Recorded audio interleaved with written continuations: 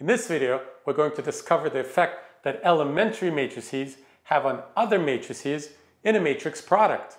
Now we're only going to use this elementary matrix, but the neat discovery that we'll make with regard to this matrix actually applies to all elementary matrices, including the ones we saw in the previous video.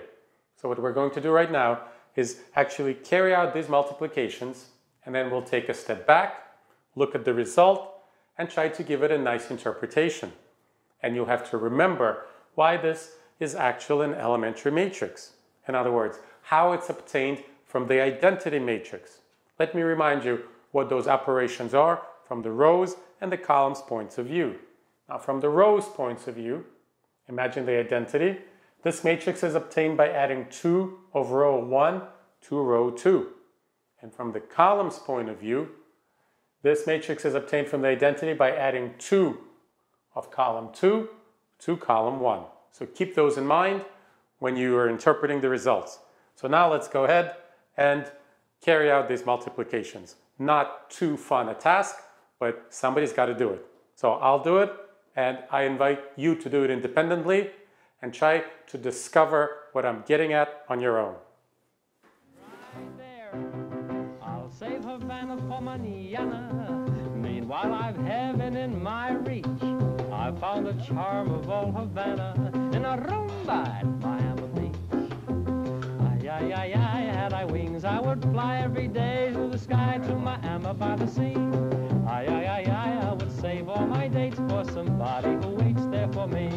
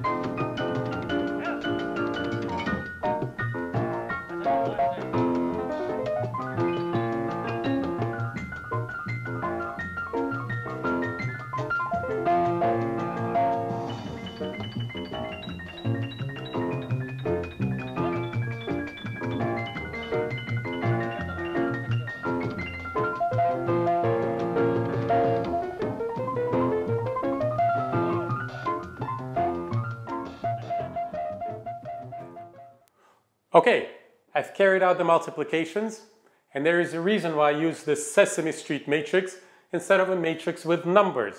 That's because if I use the matrix with numbers, numbers would just be combined and it would be difficult to interpret what's going on. So that's why using a matrix with letters is more beneficial in this case.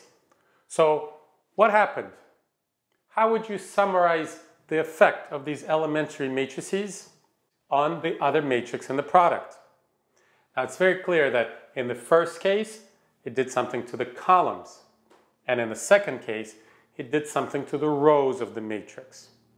So that's the difference between appearing on the right and appearing on the left. That's our takeaway number 1.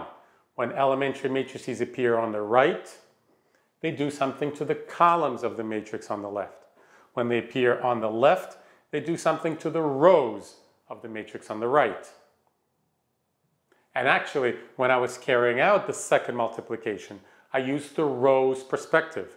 The rows perspective is more insightful when the matrix with a lot of zeros comes on the left, because then when you interpret the linear combinations of rows of this matrix, they're very simple because there are so many zeros in this matrix. All right, so those are the basic observations. But can we make them specific? This did something to the columns of the matrix on the left, but what specifically did it do?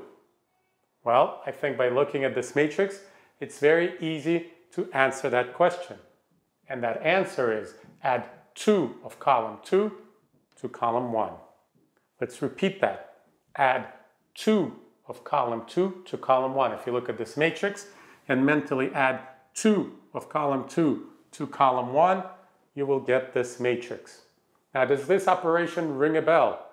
Did we hear about this operation recently? Yes, that's precisely the operation that we mentioned when we were designating this matrix as an elementary matrix. This matrix is elementary because, from the column's perspective, it's obtained from the identity by adding 2 of column 2 to column 1. And what this matrix does to this matrix is add 2 of column 2 to column 1. It's as if it stored that combination. That's what elementary matrices do to other matrices. When they appear on the right of the other matrix, they will perform the column operation on that matrix that needs to be performed on the identity to get this matrix. It's as if this matrix started as the identity, then someone added 2 of column 2 to column 1, and since then, whenever this matrix multiplies another matrix from the right, it performs that very operation on that matrix. It's like a good joke. This matrix was an innocent identity, then it heard a fantastic joke, and now it wants to tell that joke to any other matrix it meets. Except there are 2 versions of the joke. There's the row version and the column version. So if it meets someone who's to the left of conservative, it will perform a columns operation. And we're about to discuss the exact same thing from the rows point of view. So this matrix tells a different joke depending on whether it meets someone from the left or someone from the right. There was something there, I don't think I quite took advantage of it. In any case, when it appears on the left, yes, it performs a row operation. What is that row operation? Well, it's clear by looking at this matrix and comparing it to this matrix that it's adding twice row 1 to row 2. The precise operation that you need to perform on the identity to get this matrix. It's the very operation that we would have mentioned when we were classifying this matrix as elementary. So whatever you do to the identity to obtain this matrix, that's what this matrix will do to any other matrix on the right in a matrix product. So once again, it's as if it stores that operation and does it to any matrix that appears on the right. So whenever you see a product and one of the matrices is elementary, you first look at whether it's on the right or on the left. And if it's on the right, you think columns. If it's on the left, you think rows. And if you need to determine what this matrix will do to the other matrix, you will explain to yourself the operations that make that matrix elementary. In other words, the column operations that you need to perform starting with the identity to arrive at this matrix. And once you say to yourself what those operations are, you simply need to carry out those operations on the matrix that it multiplies, because that will be the effect that it'll have on that matrix. Same thing here when it appears on the left, except replace the word columns with the word rows. So we have now discovered the effect that elementary matrices have on other matrices in a matrix product.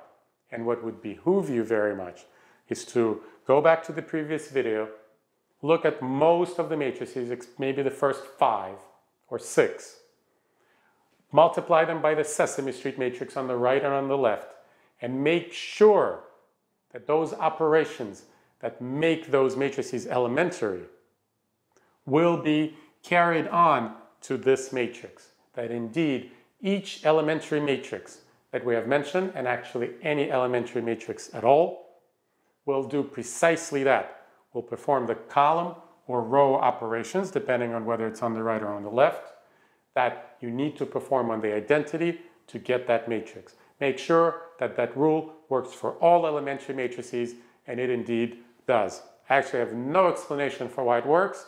It's one of those things that you notice, check for all sorts of matrices, and then say to yourself, yeah, I guess it works. You don't need to know why, it just does.